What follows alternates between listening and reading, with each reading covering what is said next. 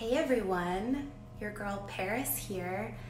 Good morning, good afternoon, good evening, whenever it is that you might be tuning into this video, either live or with the recording.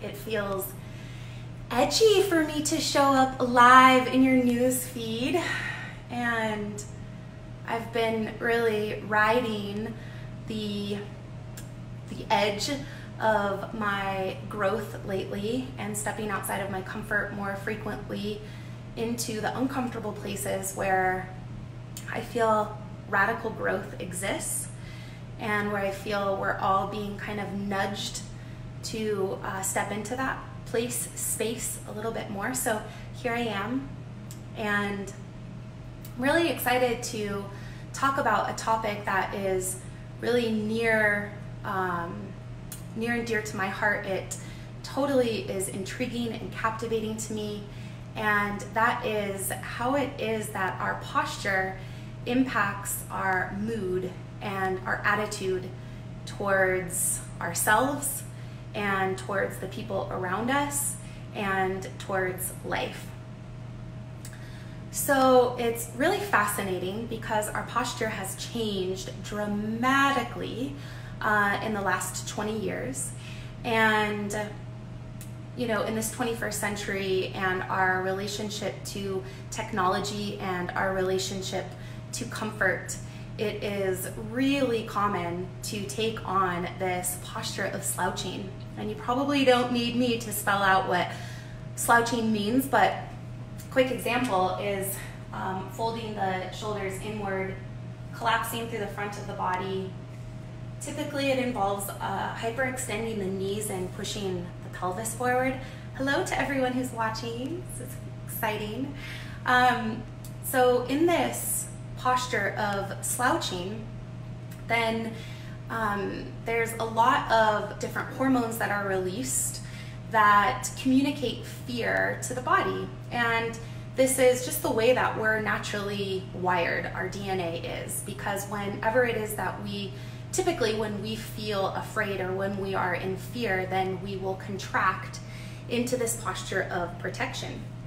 And when we are contracted in this posture of protection and we are closed through the front of the body and we are releasing specific hormones to, by our nervous system to communicate that we are in some sort of danger and that there's a threat out there. And so this is a posture that is so freaking important to our evolution and to who it is that we are today, is being able to contract and to cut off the world in a way and to go inward and to protect ourselves. And it's really interesting because this posture of slouching kind of emulates that of fear. If we're hunched over and then we are communicating to our bodies that we are in fear and that we are in sadness and in grief and in depression. And this is so important to know when it is that we are feeling these things and to go into this posture, because it's very soothing to a part of our nervous system. However, part of our healing journey we can honor that and then know when it is that we need to begin to expand it and lift ourselves out of this posture that is physiologically communicating to our bodies depression, sadness, lack of self-esteem. This is a posture that we will typically take on when it is that we feel out of control in our lives. And so knowing when to do that, if we're experiencing grief, sadness, all of the above, and I especially think it's really potent now in the status of the world right now, where there is so much uncertainty and unknown and anxiety and fear. And it's so fine to go inward and to hug ourselves and to feel the protection part of our nervous system want to protect ourselves. But however, we need to know when to step out of it and offer our bodies a different position so that we can actually then be impacted physiologically and with biochemistry, like our biochemistry, we can be impacted by the different hormones that are released when we expand our posture. So we go from this kind of contracting posture to an expansive posture.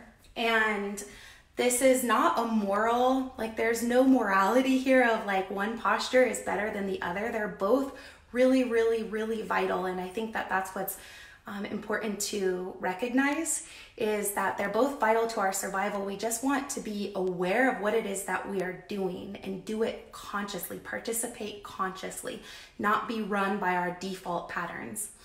And so I invite you, as you're watching me right now, hello, I invite you to check in with how it is that you're holding your body, and just with no like, oh, I'm lazy or whatever kind of judgment we want to attach to it, just be aware and observe.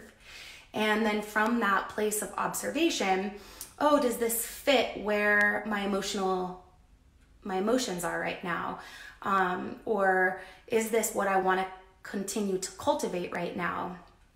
If I have been feeling sad and depressed, am I ready to step into maybe a posture that will offer me more insight and perspective on life? So just really want to emphasize that there is no better than, it's just observing and then consciously participating. So our posture is giving us feedback all of the time. It's giving the body feedback. And when we are more expanded and we open the belly, and we will literally have more control over our executive function in our brain, so we're thinking more clearly. We feel more confident about ourselves, so we have higher self-esteem. We feel more capable. We feel more empowered.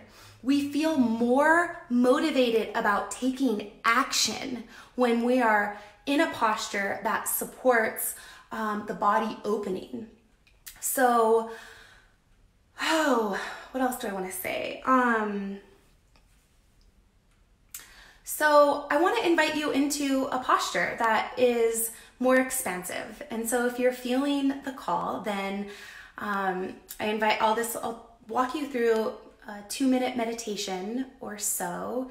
And this is really just to support us opening our minds, opening our perspective, opening our creativity and the solutions energy, because we are more connected to solutions and resolutions when we are in a posture that is most natural to the body. And actually this expansive posture, it invites our nervous system to step into a parasympathetic nervous system response, which is relaxation. And when we're more relaxed, we're way more open to life, and we only heal in the relaxation response. We're not physiologically wired to heal when we're feeling stressed, and we are communicating to our mind and our body when we are in this posture of duress and when we're contracted that we are in a stressed, sympathetic response in the nervous system. Literally, like cortisol increases and testosterone decreases.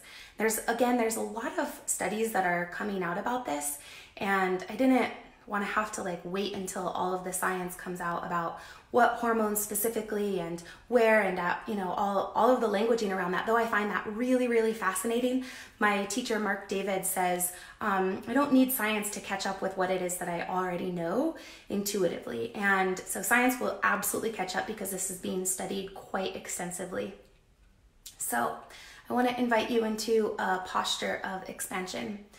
Let's find a seat somewhere, maybe on a chair, or maybe sitting cross-legged on a pillow. So you're propping your hips up, and can invite your eyes to close, or you can keep them open. And please place your hands at the base of your ribs, so that lives near the narrowing of your waist. And welcome in a deep breath. in through your nose and out through your nose. And with your inhalation, allow your breath to become so deep that you press the base of your ribs wide into your hands.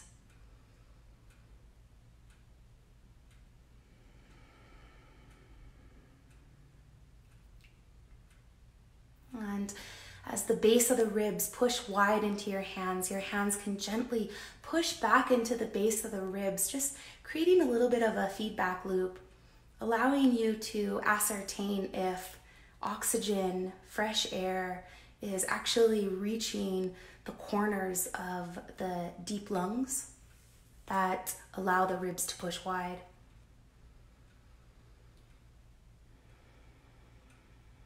And like you had gills of a fish, you're expanding outward, widening outward. And take 3 more breaths here. Slow, deep inhalations, slow, deep exhalations, focused on the base of the ribs, pushing wide, expanding. And then release the hands from your ribs and go ahead and wrap your arms around your shoulders. And draw your shoulders forward for a moment so the back of the heart really expands here, and it's like you're giving yourself a big old juicy hug. You can draw your chin in towards your chest for a moment to really gulp in this essence of you. Maybe embrace yourself like you would like to be embraced by somebody else. Just receive yourself here. And as we draw our energy inward, the back of the heart fills and the primary thoracic curve of the spine, it rounds. And as the back of the heart continues to fill, the base of the ribs continue to widen. Take 3 more breaths here.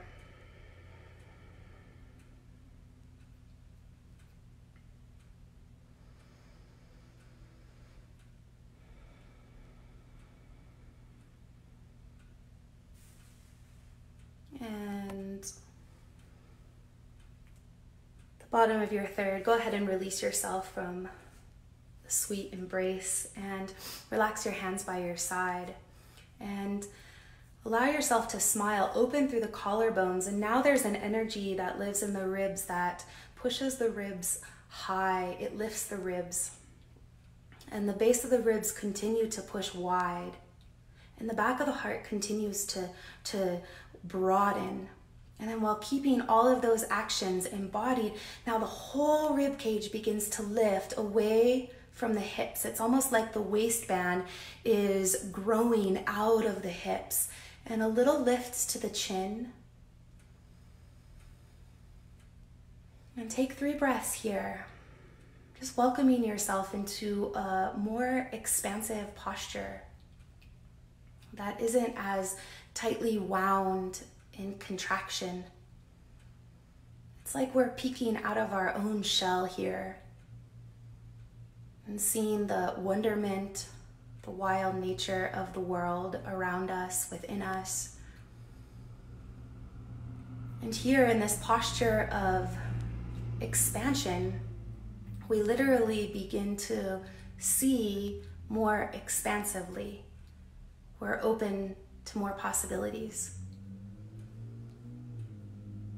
And so thank you so much for playing with me and participating if you did that meditation. One thing that really attracted me to the bowspring 5 years ago when I began practicing it was how it is that I felt after each class. And the alignment, the first 5 classes, irritated the shit out of me because it was so different from what it is that I had been taught in my yoga class, in my yoga practice. And I was teaching yoga for 7 years at that point. So the first 5 classes of the bowspring really irritated my nervous system, y'all. It triggered the fuck out of me. And so I knew when I was bumping up against that trigger that something really potent and powerful was there for me. And that I was wise enough to note. And even though I felt this agitation because the alignment system was so different, I couldn't help deny that when I left class after these first 5 classes, I noted how fantastic I felt, how lifted my attitude was, how easier it felt to engage in life in a hopeful way. It felt like I was uncovering all of this optimism that lived in my heart and in my ribs. And so I'm really excited to offer, so this obviously it's just a really fascinating topic to me. And I feel like we can grow together in really phenomenal ways inside of our posture and in finding and feeling the embrace that it offers us. And so I am teaching some Bowspring beginning classes that will support you in practicing this posture of power, support you in feeling it and practicing it maybe when even it is that we feel scared. But we communicate to our nervous system by staying lifted and expanded, like, wait a minute, I know that there's more possibilities to this situation than I'm giving myself, by just curling in. And again, please know that there's nothing wrong with curling in. Actually, it's really, really important to know when we hold ourselves and to contract into a fetal position. So I'm teaching for 3 months, for the next 3 months, I'm teaching Bowspring beginners, and it's Monday and Wednesdays, 10:30 to 11:30 Mountain Standard Time, to support everyone and myself at cultivating a posture of trust, of cultivating hope, and nurturing ourselves at a really, really, really deep level. So I hope that you'll join us. I'm taking drop-ins, which is super edgy for me because I've really held my beginning classes in a very strong container of needing to sign up for a specific amount of classes. But I'm just trying to do things different because I really think that we're all being asked to do things different. And so anyway, I hope that this little postural meditation from bud to blossom, that's my teacher Desi Springer's little saying, bud to blossom, which I love so much. I hope that it supported you in some way and was able to ripple into your world meaningfully. And if you want any more information about my class, please let me know. And I'm just sending so much love to you all on this day, and I'm also feeling your love, so we can continue to support each other in that way. All right, so much love, everyone. Thanks for watching. Aloha.